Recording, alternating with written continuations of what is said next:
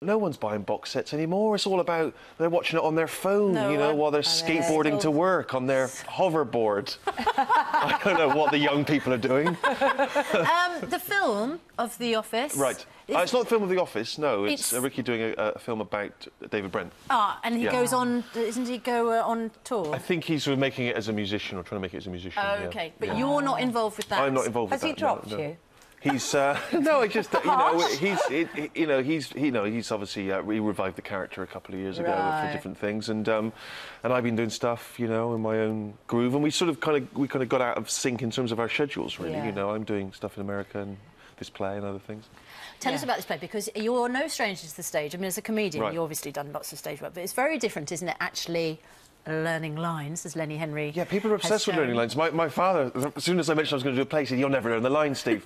You'll never remember the lines." That was his words of encouragement. But positive. Yeah. But he's always been kind of. People talk about sort of keeping you down to earth, and my father's always been that. I'm going to do a show for the BBC. Oh. It's very hard to be a success in TV, Steve. Are you sure you want to do that? Every step of the way. I'm going to do stand-up, Steve. Oh, you're not a funny man.